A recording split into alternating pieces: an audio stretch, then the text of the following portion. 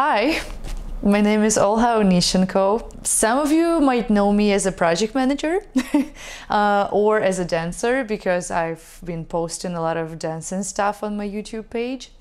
But right now I decided to make this video for people who want to move to Vancouver or who are in Vancouver already and they don't know what to do and where to start if they want to become an actor. I got an agent 3 weeks ago, or like 1 month ago, and I started acting, like really acting, like professionally training and applying to different jobs, like roles, a year ago. I'll tell you what my steps were and what do I think you should do to first be recognizable here, and second, how to get an agent. So first step, and that I've done, and I think it's very important, you need connections. You are new in the city or maybe even in the country, you've never been here before, so you don't have any connections here.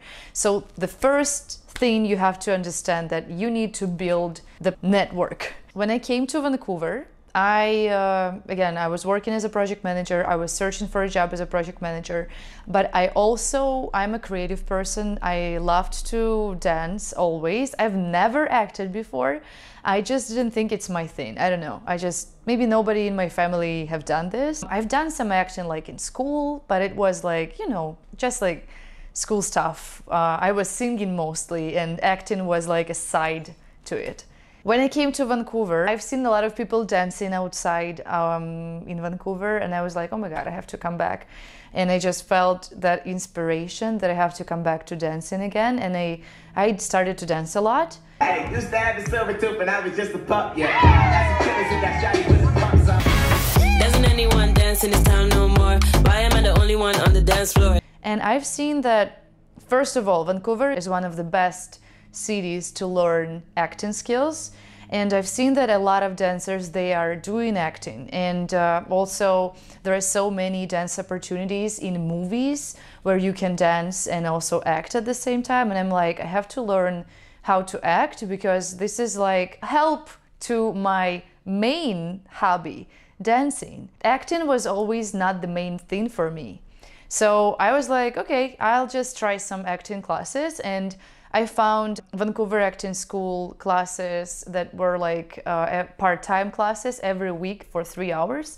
And my first class was with Beverly Elliott Fundamentals. I started doing that in April, and I think we finished in like June, so it's like 3 months approximately. I can tell you how much did I spend. It's like $260 a month, so it's like 3 months. So for 3 months, it's like $700. I dream about flying. Not really flying, more like floating. Like, it starts out really fast. Sorry, can you try again? No, you were so in it! It's good, it's good! And I really enjoyed it. I was inspired, and I already applied a lot to some dance teams, some jobs that is related to dancing and acting at the same time, but again, not acting yet. We talked about everything that you want to know about like agent in the class, and I remember how Beverly said you have to build your skills first and your character and how you see yourself in acting, and then it's better like to be professional, like more professional than now, and then try to find an agency. And I'm like, okay, I have to know more. And I was pursuing dancing, continuing doing that. And then I saw some Instagram page, I think they liked me and followed me, and I'm like, oh, it seems like it's an agent. But then I found out that it was a manager, so manager is a little bit different, and also manager is not very common in Canada. It's more like LA or American stuff, so like in the US, manager is more as a thing. Here, the agent is much more valuable than a manager. So I signed a contract with him, and he applied for me, but he didn't like change my resume, he didn't tell me what to do in my self-tapes. Like I could ask him like, what do you think, which take do you think is better? But he he didn't really like give me a lot of feedback. He just told me maybe to update the headshots, and this is what I did in a few months after. That manager, I would say, he started to send me voiceovers and auditions. I was like, "Ooh, well, I get not a lot, but like I get something, and people. It means that people like me." And the footage that I sent them was from my fundamental class with Beverly Elliott. So because we had some footage in the class, we made videos with the scripts and scenes that we learned, and then I just used it to send to the manager, and then the manager sent it to different roles that were posted online. I'm sure your question will be, what do you have to send to be recognized? First, the headshot, and also it's very important to have different personalities of your character, you know what I mean? So like one headshot, if you are applying for commercials, the headshot should be where you smile, like with full smile with your teeth, because commercials are most of the time when you sell something, so you have to be able to smile very well. The second headshot has to be, again, you choose, but most of the time, for example, if you realize that your vibe is more like about confident characters, strong characters, so it should be some headshots that show that stronginess and like that confidency. So for example, I don't know, like a policeman or detective or something like that. So you should have a headshot for this purpose. If it's opposite, if you are like, I'm a girly and I'm the best friend, or like I'm a mother, I'm a sister, I'm a daughter, and I'm very kind. So you should have a headshot that match that personality. Then the casting director, he will just take your headshot to the role that they have, and they will just match it together. If the role is about, I don't know, some confident beachy girl, and you will send your kind headshot, of course it might not work. I would say it will not work. So the headshot has to match the character. This is the first rule. I suggest, if you are new, like if you just start in your acting career, to apply everywhere you think you are a great fit in terms of the age, and that's it. I recommend to apply everywhere if you're new in the industry, so you are, you know, your face, it will pop up in the systems of casting directors.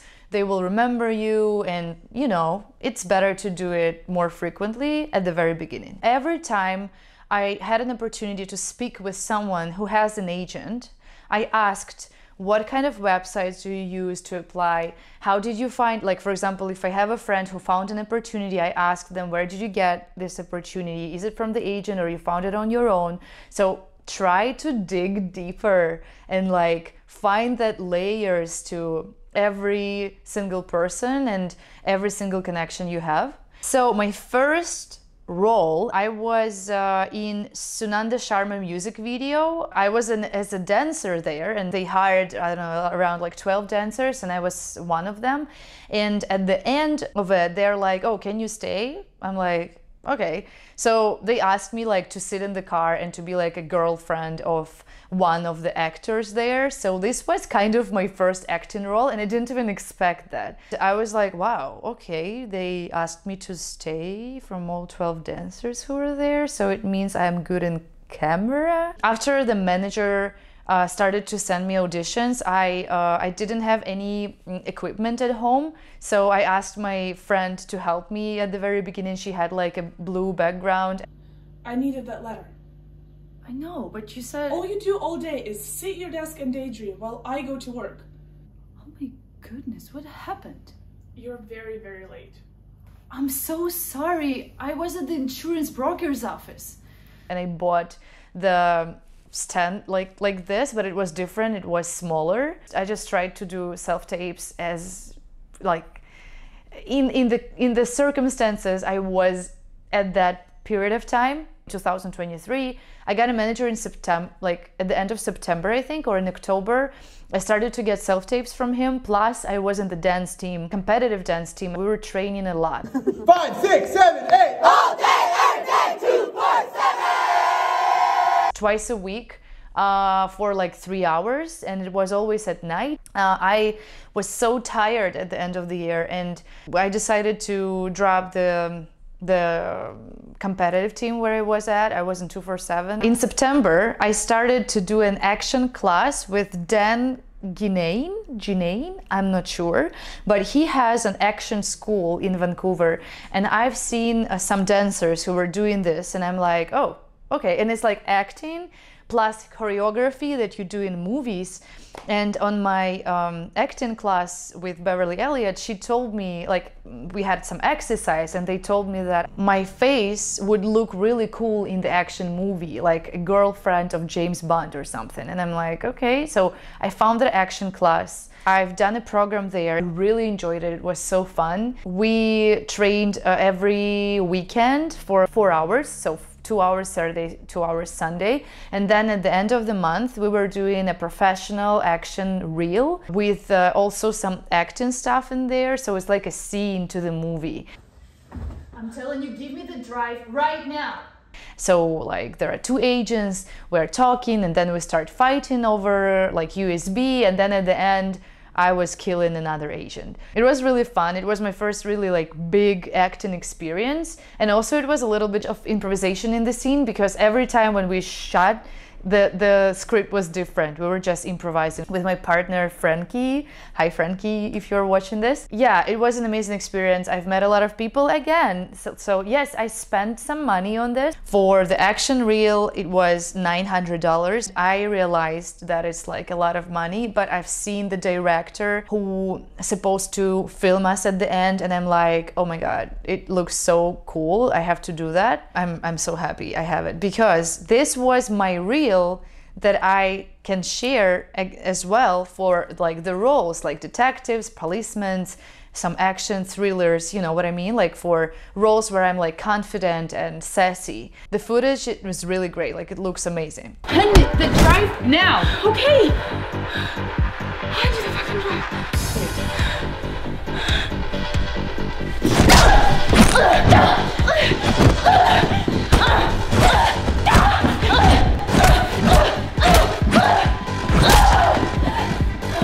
So that was like my second shoot, but I paid for it, so I wasn't like hired, you know what I mean? And then September, October, November, in December, I got an invitation for the commercial Easy Iron. That was my first commercial ever, and the team was really professional. Like I felt that they value how I feel, and I loved how they talked with me. Like everything was really great, and the commercial looks really great. Like this is like the best commercial at this time. Like I didn't receive all of them yet, but like this was really good experience. I enjoy working when I want, and with Easy Iron I can do just that.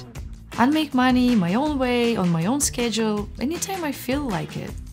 And after the first commercial, like you update your resume, of course. Every time you have a commercial, you update your resume. And after you update your resume, if you already have one commercial, as I see by my experience, the second, the third, the fourth, they will just come to you because you already had an experience. The same happens with voiceovers. I just figured it out because I've done some voiceovers. I didn't get anything yet, but I've heard that if you get at least one voiceover, then they will hire you. It's like a wave, you know, like a roller coaster. Right after that, I got another commercial, Miss Continent. It was a mobile game, and it was, I think I had like almost 2 commercials in a row, like one on Thursday and second maybe on Saturday. So I've got like 2 almost at once. It was also pretty fun. Mobile game for Chinese market, it's just funny. Like I will add it here. I didn't post it anywhere, but it's like so hilarious how it looks like. Who are we? Missy Continent! Honey, come down. Don't stop me! I spent thousands of dollars on the stupid game and I got no legendary heroes and no resources. I already have 2 commercial experience. I don't have any movies yet, but I have an action reel. I have the acting reel from my action classes, and also a little bit later when I've done some auditions already, I edited my acting video and I started to add something from the auditions where I really liked how I played. Also in fall, I was doing the audition techniques with David Lewis in Vancouver Acting School, and this is what really helped me as well to understand how the audition feels like. What do you have to do? What questions do you have to ask to yourself and to your character and to the partner? And after that I decided, okay, I already know a lot.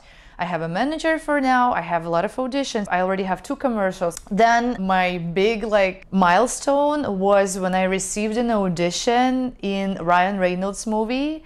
I don't know if I can say the name, but it was my first audition in a really like real big movie. With my husband, we were on vacation, like it was like a month vacation.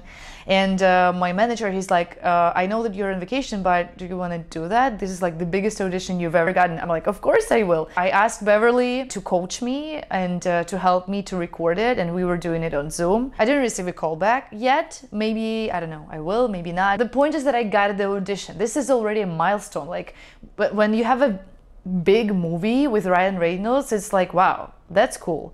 Then I received a Disney voiceover from my manager as well, and I recorded it. This was the second milestone for this, for like, I think the 3 weeks.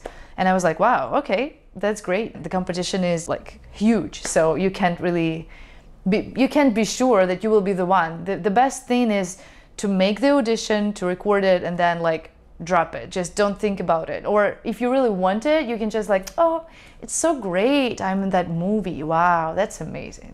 Okay, I'm back in different lighting, and yeah, just my memory card dropped. I didn't have enough memory. So yeah, I received that audition, and then I came back to Vancouver after the vacation, and I'm like, okay, I'm ready. And my manager started to send me a lot of auditions. Like, I'm doing self-tapes. I didn't have any background. I had only this one, like just gray background. And this is also my friend. She couldn't help me anymore because she had a lot of work to do. And she was the one who had a blue background, and I didn't have it. So I'm like, okay, I'll use the gray one. But I've heard a lot of feedbacks from different actors, from teachers, that the blue background is the best that you can use for the self-tapes, because everyone looks amazing on the blue background, like just the note. Usually people who were losers in school drown in their supposed trauma and they can't grow up. Now we are doing a self-tape. Hello. Hello, Phoenix. Okay. Maybe it's for a reason? Life has no reasons. You either take what you need or you get stuck in the same place. I don't think that's how it works. I think you might have some consequences sooner or later. And this is when I bought my new background, and I just bought it like 3 weeks ago. So the background that I use, this is how it looks like. I open it. From this circle, it becomes, I don't want to break anything. It becomes this one. Woo! I put it here like this. Yeah. So this is what I do, and then I take this one. So this is how it works. I don't know if you can see that, but it has different colors and different brightness. You see? Yeah, so it's pretty good. So yeah, this is the background that I use for my self-tapes now, and it really looks much better. And I bought it right after I got an agent, because I'm like, I have an agent now, so it should be perfect. For him, for me, for everyone, for casting directors. I also was invited in the student movie Wave. It was a student movie, but I didn't have a script. I was just like waving, I was just an actor. And it was amazing experience. You know, they did a makeup for me, and it's just like when you're on set, it's just such an amazing feeling when like everybody's doing something and you're part of something big.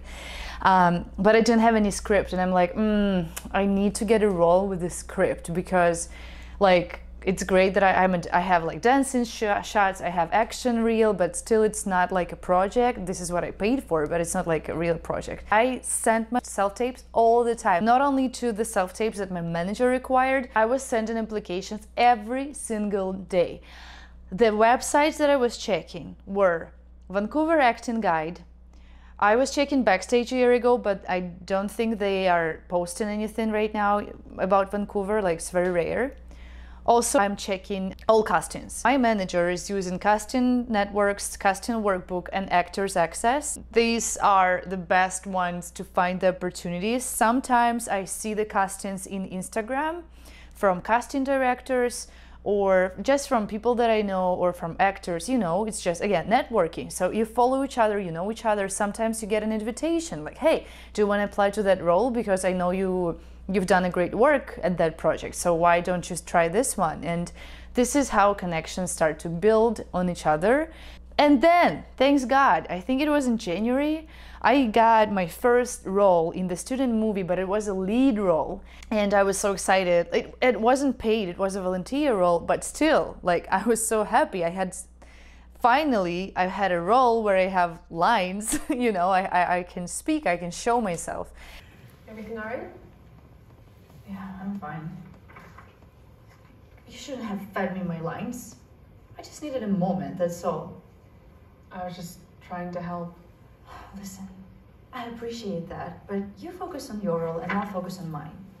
Well, I have to know the lines. I'm your understudy. Right. You're my understudy. There is a reason why I was chosen as a lead, not you. Look, just know your role.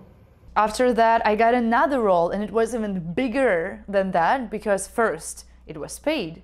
Second, it was like a 6 days shoot. So I was on set for 6 days, and it was also such a great experience. Different locations, different clothes, different makeup, and I've met so many nice people and like actors and director and the crew. It was so cool to work with all of them, and I'm grateful that I've got a role in that project. Hi everyone, I am on the shoot right now on set on the web series. I play Sally, and now we have a break.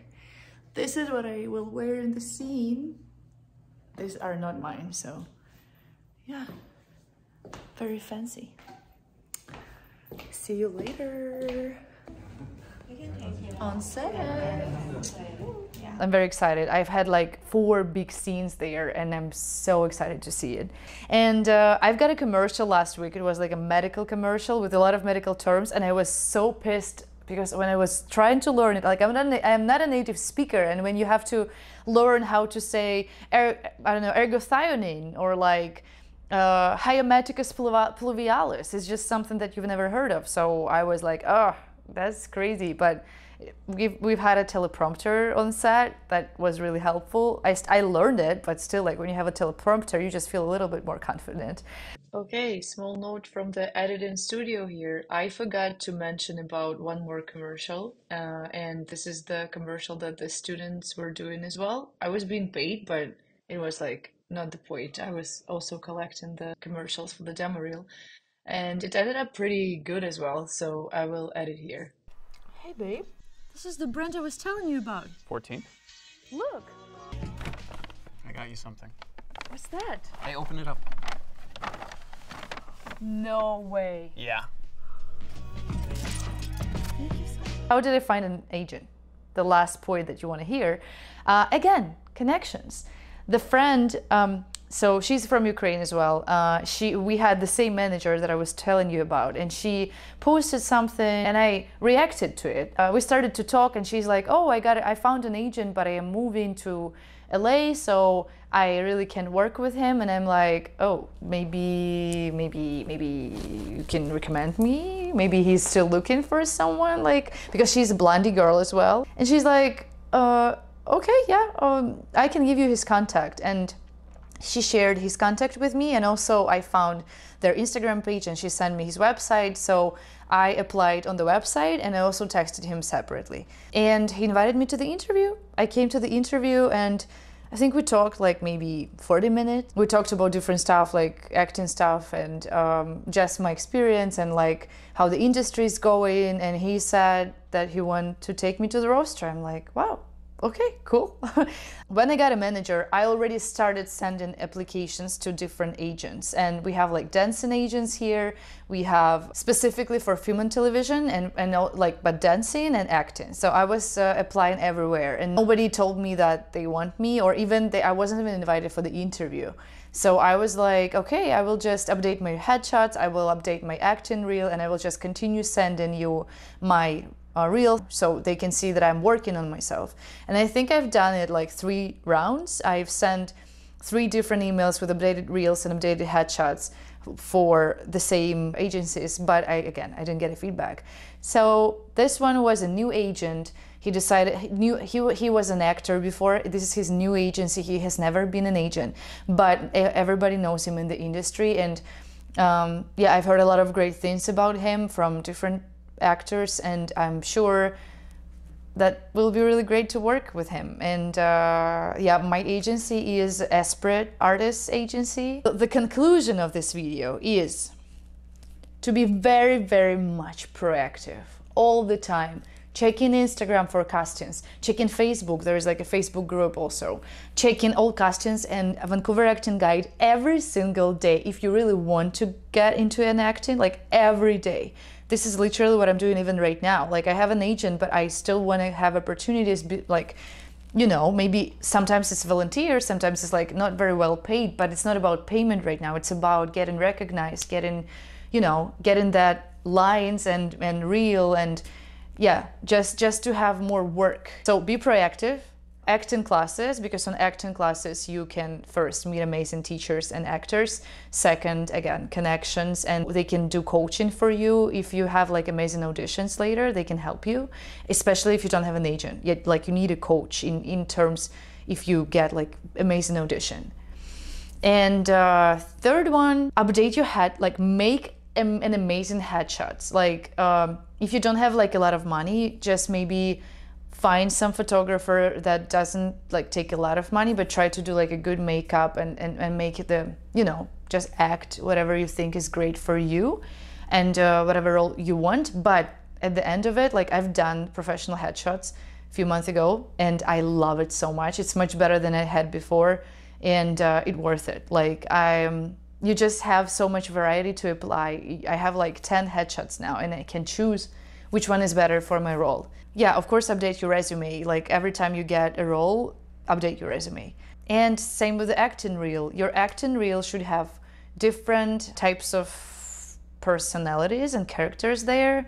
So for example, I have one is the policeman, second is musician who is like desperate to be seen, and the third one is like comedy. So it's like 3 different options to see you as an actor. So try to do a variety of different stuff in your acting reel. Yeah, I think that's all I have for today. If you have any questions, just feel free to reach out and ask me whatever. Maybe I missed something. Again, this is my first video about acting. I can tell you how I do my self-tapes, maybe how to find a reader. Like, there are so many things to talk about. Whatever you feel is interesting for you, feel free to ask me and I probably will make a separate video about it. I wish you to have the job that you want, the role that you want, and I wish you to have a lot of power and patience to work on yourself, to work on your inner emotions, to bring it up, to show, and I wish you to glow and to show what you can do in acting industry. Subscribe to this channel because I plan to make a lot of videos about acting, about dancing, about maybe my project management journey, but I'm more about like creative stuff now. Thank you so much for watching this video and see you soon. Bye.